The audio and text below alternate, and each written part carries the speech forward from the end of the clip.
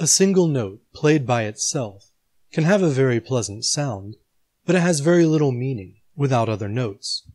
Much of the note's identity, quality, and significance is found in its relationship not only to itself, but in relation to its higher self, to its place in the scale, and to its relationship with other notes it's in accord with. I'll illustrate this with the help of my guitar. Here's a G. Here's that G, raised one octave.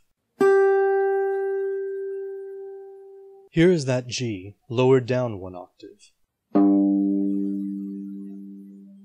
Here is G, in harmony with its higher and lower self.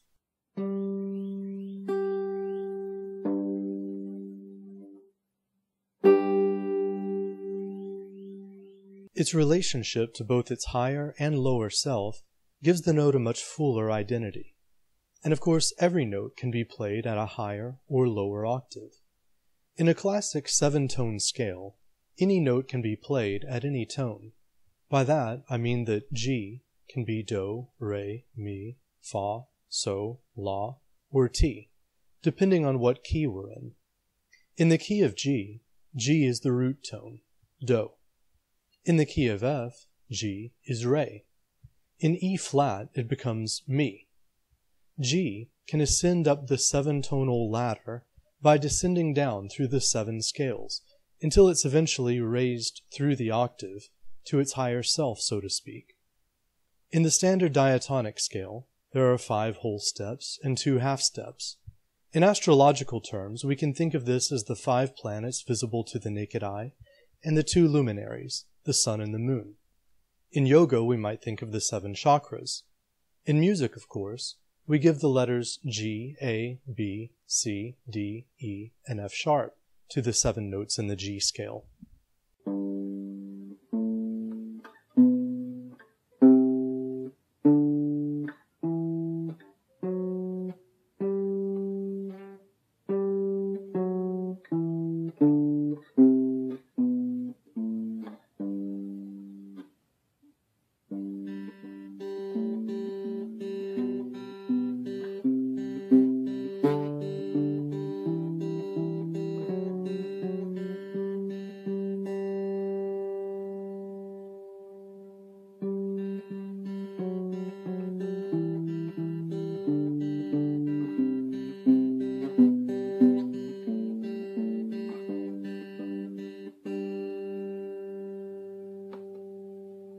If we add all of the half tones in, we have a chromatic scale made up of 12 tones.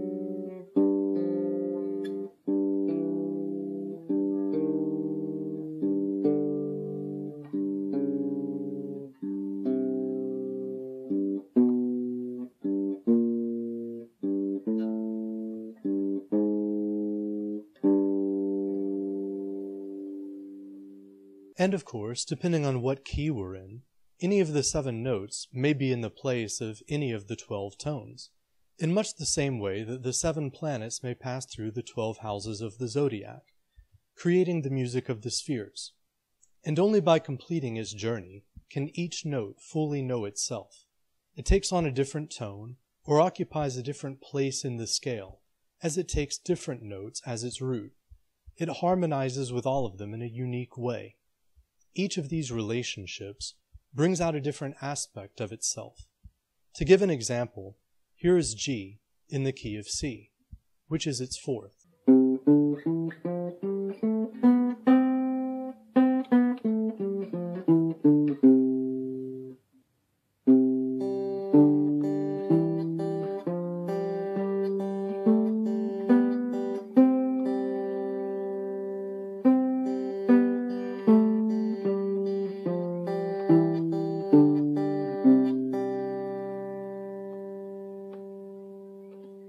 To give another example, here is G in the key of D, which is its fifth.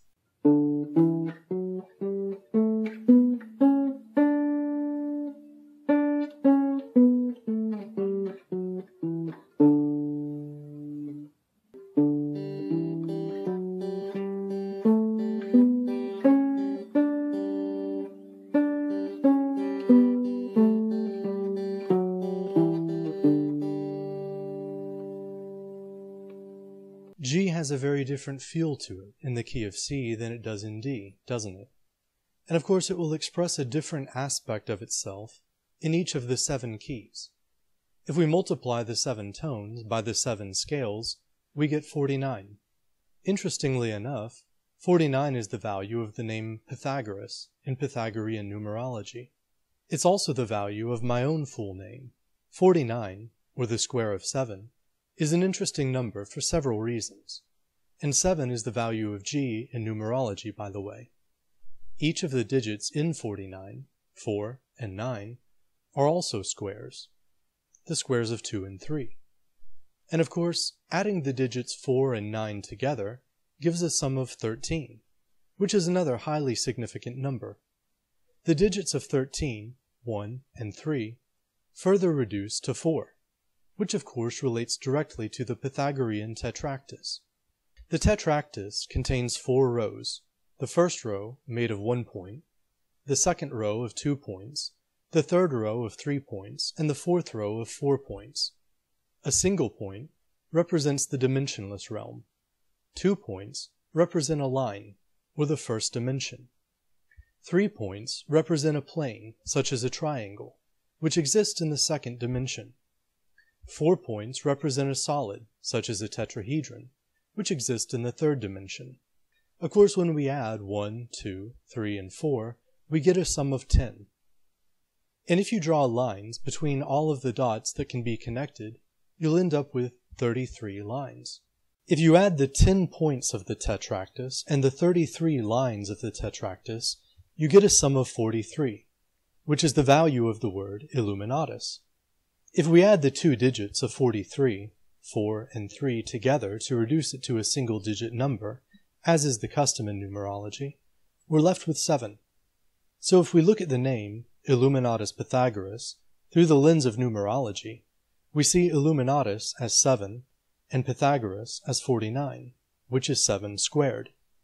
Illuminatus Pythagoras is 7 and 7 times 7, in other words. Another interesting bit of trivia is that the word tetractys reduces to a value of 4 in numerology, which is very appropriate. The 4 rows can also be seen as representing the 4 classical elements. In Kabbalistic terms, this relates to the tetragrammaton, or the name of God represented as Yod, He, Vav, He. The Kabbalistic tree of life can also be seen as an alternative way of drawing the tetractys. The first sphere is the point. The next 2 spheres form a line. The next 3 form a triangle. And the next 4 form a tetrahedron represented 2-dimensionally. The 10 numbered cards of the 4 suits in the tarot deck represent each sphere of the tree of life, or the tetractys in each of the 4 Kabbalistic worlds, represented by the 4 rows of the tetractys, or the 4 divisions of the tree of life. It's significant that Noah's flood lasted for 40 days and nights. The Hebrews wandered 40 years in the desert, and Jesus fasted in the wilderness for 40 days. The 4 elements in the 4 worlds are represented by the 16 court cards of the tarot, and the 22 paths which connect the 10 spheres that make up the tree of life are represented by the 22 major arcana cards of the tarot, and also correspond to the 22 letters of the Hebrew alphabet, or the Phoenician alphabet from which it was derived. In fact, virtually every alphabetic writing system in use today is derived from the Phoenician alphabet. Where did you think we got the word phonetic from? It's Phoenician. And numerology is based on the numerical value of letters. I don't promote any kind of superstitious thinking, but numerology is interesting to study. Different numerologists use different systems. The system known as Pythagorean numerology involves writing the numbers 1 through 9 in a row, writing the letters A through I in a row beneath that, writing the letters J through R in a row beneath that, and then writing the letters S through Z beneath that. The value of any letter will be the number above that column. You can play with this if you want to find out what the number value of your name is. And with a little bit of research, you can look up the meaning and significance of different numbers. Each number has its own unique properties. Certain numbers are related to other numbers in that they share some property in common. For example, all even numbers are related in that they are all divisible by 2. All square numbers are related in that they are all the products of some other number multiplied by itself. All negative numbers are related in that they all fall below 0 on the number line. In a sense, no number can be fully understood apart from its various relationships with other numbers. 4 is the sum of 2 plus 2, and 4 is also the product of 2 times 2. The number 2 is very unique in the sense that whether you add it to itself or multiply it by itself, you get 4. But 4 is more than just the sum of 2 and 2, or the product of 2 and 2. It's also the sum of 1 and 3. It's also the sum of 8 and negative 4. The number 4 can be expressed via an infinite number of equations. 4 describes the result of an infinite number of numbers interacting with an infinite number of numbers in an infinite number of ways.